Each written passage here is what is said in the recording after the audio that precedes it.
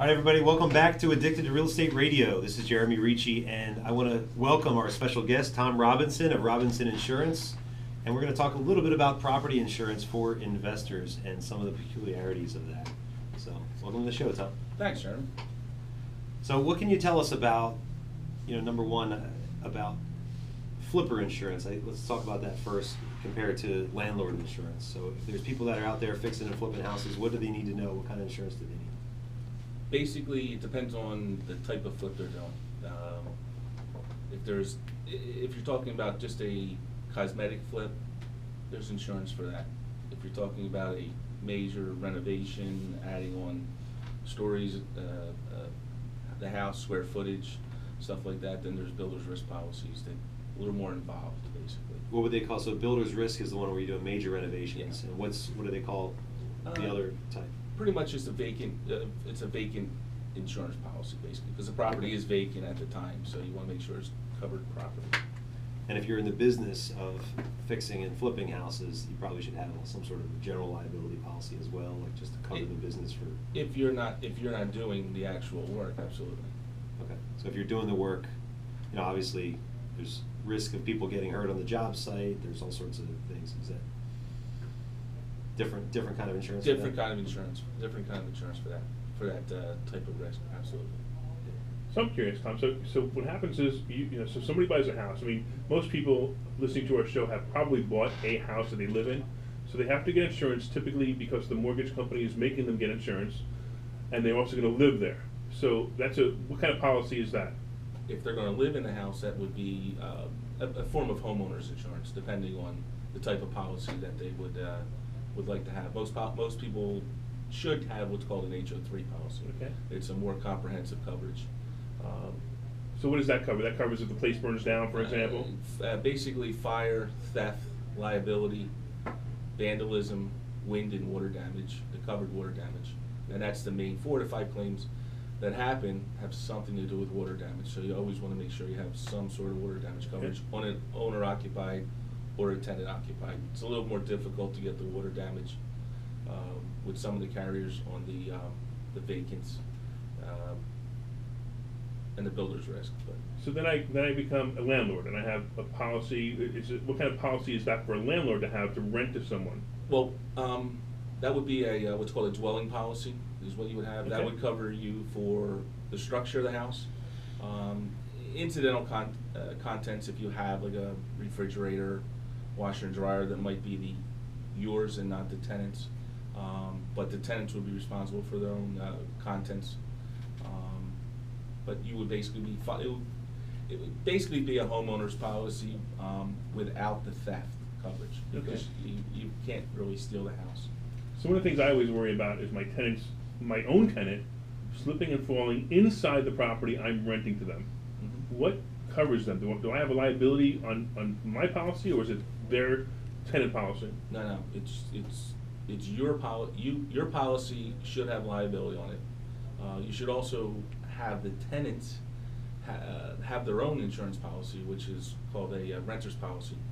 And the reason for that is because that policy also has liability on it, to where if they did something that caused someone to get hurt that you were not negligent about, it's an extra layer of liability between you and a lawsuit. And it also shows, good. It's a good tenant that's going to take the time to spend $150 to get a renter's insurance policy for themselves. Yeah. Plus, it's an extra, like I said, it's an extra layer of liability to keep you out of a lawsuit. Easiest example is somebody would have like a party at the house. Somebody drank too much and somebody fell. Well, you as the owner of the property, where's your negligence? There's no negligence there on you. But if the tenant didn't have liability insurance for themselves, you're still going to be named in it. Mm-hmm. So it's like I said, just an extra layer between the two. So you would then ask to be named as an additional insured on their policy, so that way if they cancel it or not, things like that. Yes, the short answer to that is you can be added onto that. In fact, we have a bunch of what are they? lost my train of thought. Sorry, so like Yeah, things yeah. like additional assured or additional interest Mhm. would be in this case, right? Absolutely. A lot of management guys are getting. A lot of management companies who are managing real estate for people. That's the new thing. They want to be added on as additional insured for liability. Right, well, that's kind of where I'm going with this question is, what if we did this? I mean, if it only costs $150 for a renter's policy, I can tell you from my experience of renting to hundreds and hundreds of people for 27 years, nobody ever gets it. So if it's only $150, what if we took $75 out of their initial deposit that they give us and kicked in half, okay, to get them to get a very good policy? And we did that as a standard thing every time, so it only costs them an extra $75 to insure all of their stuff. Then is that something we could work out with you? You could absolutely work out, but if you're basically, it sounds like you're going halfway. I mean, if it's $150, it's $15 a month. It's just easier to put it in the lease that they have to maintain it. Do you have other landlords that do that? They're coming up. I have a couple that will do that. Absolutely. What if you just require them to And it get just it gets- and show you proof that they got it? And if they don't, then you take it out of the security deposit and go buy it for them. Because it makes it more difficult for you to close the deal. As a salesman, you're a landlord, you got somebody in front of you, you want to close the deal. You don't want to force them to get insurance. But this way, it's almost like you're doing them a favor. Say, look, it's only $75. You put up 75, I'll put up 75, right? An extra 75 in a check you're about to cut me. No, I like the idea of putting it in the lease. You know, it's an extra $20 a month, and we will buy your homeowner's insurance for you. Your renter's insurance. So yeah, right. Your renter's insurance for you, and it'll cover your goods. It'll cover. So you everything. mean you just pad the rent Yeah, to pad the cover rent. the cost, and we pay Sure. for the policy? It's actually a really good Just idea. instead of going halfway, then you're still doing the extra work, going back and forth trying to get the other. Well, at least you know it's with a good company too. That if Right. they're not just getting it. Right. But true. now here's the other And thing. you know it's renewed because you're renewing it. Right. Well, here's the other thing. If I've gone to the tenants and said, look, you sometimes these companies offer you like a multi-policy discount. Is that true? True. So if you say, well, go to your car insurance company and ask them about adding the renter's policy. 100%. Yeah. If they sit there and they have a couple cars, the discount on their car insurance will probably pay for the renters. Yeah. So then it's like getting it for free. Yeah. Well, how much is a renter's policy on average? $150. Yeah, so- on a good average. So yeah, so then. So if you yeah, get- I actually like the idea of adding it to the policy. So if you got a duplex Yeah, and no we need. got both floors with their own renter's insurance policy, then the owner's policy might have a nice discount. No. I see You know the what? angle you're trying to make. Nice try, nice try, but no. Now- Hey, now yeah, how about- you know, I'm just working it, man. I'm Get trying to that- work get- it. Get that one through the insurance department. Try it. Now, there's something that a lot of landlords run into, and what about these? Some insurance companies not allowed. They have this like vicious dogs or vicious breeds thing. Have you seen a lot of that? Some do, some don't. or Some what? do, some don't. Some have it's. Yeah. There's the dog list that they have. Some companies do not want you to have those type of dogs, and it's some of them will allow you as long as there's no bite history with the dog. How So do you, if I how do you bite a dog, research? yeah. How do you research a bite history? There must be something. I have that's The National Registry there must for be dog something bites. where there is a. Well, you're asking the question. Yeah. So, and they're signing that the dog has no bite history. Got it. So in other words, Okay. if there's another Gotcha. dog bite, it's technically you're fraudulent on the application. So You got to look for the Wow. dogs that have a Well- teardrop tattooed next to their eye, right? I've never been bitten by a dog. However, recently a dog did make me feel uncomfortable. Can I sue? You can anybody can sue anybody for anything, but no. But the reason behind the dog list is, and I talk to people every day who have very nice pit bulls and Dobermans and shepherds and whatever else is on the list. But the problem is basically in the courts. If you have a poodle that bites someone, or you have a pit bull that bites someone and does the same damage, the amount that the insurance companies are paying are much greater, Mm. just from on the pit bulls. just from reputation. Now, none of my tenants have pit bulls. They all have American Staffordshire Terriers. Absolutely. And then I'm like, come on, that's a pit bull. Yeah, but Stop trying to sneak it That's by. funny. They That's funny. always They play always that do game. Yeah, but with a lot of properties, if you're buying a property that you're going to hold and rent, if it has a pool, A lot of companies will not put Right. a dwelling policy Yeah. on a property. Probably with got a kids pool. falling in the pools and things like Well, that. it's just an extra liability, and they just Sure. don't add it. Trampolines are the same kind of thing. You gotta be careful with trampolines and stuff like that, so. So all three of us buy properties in trusts. Mhm. So, none of the properties are in our name. How does that affect our policies?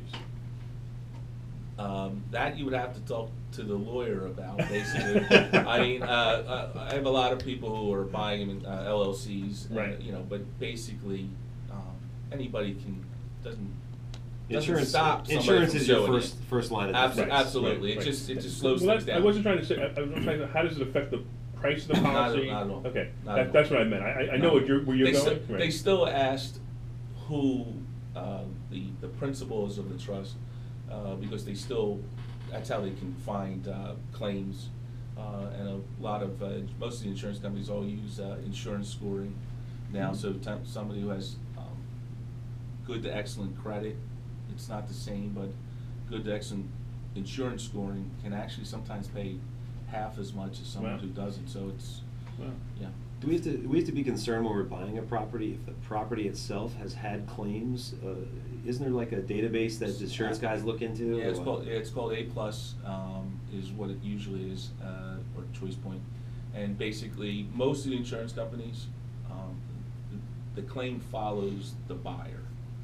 Okay, so if there's a The claim. homeowner. So the homeowner is the one that's filed The the person claim. purchasing the of house, buyer, the yeah. person who sold the house, even though there's a claim at that house, it doesn't affect the Okay. buyer. A couple companies it does, as an agent. So in other words, I see somebody, that house had 4 claims in 5 years, I'd be a little leery and have to really make sure that they had a really good home inspection. Yeah, was it the person that Correct. files more claims than they should? Correct. Or find Claims things con- that they call would it be claims wrong? conscious, yeah. Correct. Yeah. I'll tell you what, I'd bet you anything that Macaroni's house is one of those houses. Does he even own a house? You don't own a house yet? We'd be afraid.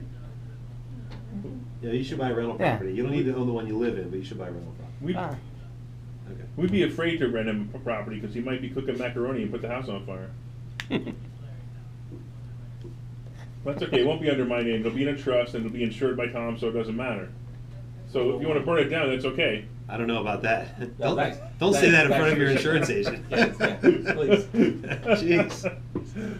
So the other real question, Yeah. catastrophic insurance, again, how does that work for us as real estate investors? Should we have a catastrophic policy? What is catastrophic? Yeah, well, most. Umbrella is what I mean, right? Well, umbrella, Yeah. yeah. Liability, basically, insurance companies, not insurance companies, but people who sue are going for the limit. I mean, if something catastrophic happens, how much liability is enough liability, basically, is what it comes down to. So they look at the limit, they're not Yeah, going they usually don't overboard. go over and above that. They go for the low-hanging fruit. Yeah, that's all I they're got doing, you. because they get the cash from the insurance companies, it's just easier that way. Okay, that's pretty good. I also wondered how that works with trusts. How do we get liability insurance? How do we get catastrophic liability insurance on a trust? Wouldn't you insure yourself? I don't know. I don't either. That's why I'm asking you. I mean, the trust can't do anything negligent. Yeah, Only- right. That's Right, true. right, Okay, yeah. so we You're should still- get yeah. it separately. Yeah, absolutely. So Anything else that landlords or real estate investors need to know about as far as any things that you see that they do wrong? No, just insure correctly. I've come across quite a few times over doing this now for 30 years where basically I give someone a quote and it is a vacant risk. They call me back and tell me their agent, and won't mention any companies, oh, they can do it for this. Well, when we look at it, the policy, they write a regular dwelling policy on it, and once they write the dwelling policy on it, once a property is vacant for 30 days, it loses its vacancy. Yeah. So therefore, it was not a very good policy. Okay. Well, it was a great talk. You're going to stick around with us for the last segment? Wouldn't miss it. Okay. So, I mean, in summary, there's 3 things that are really dangerous. Pit bulls, Dobermans, and macaroni. Okay? All right. So stick around as we discuss how to learn about real estate investing without paying $35,000 for a course. You are listening to Addicted to Real Estate Radio. We'll be right back.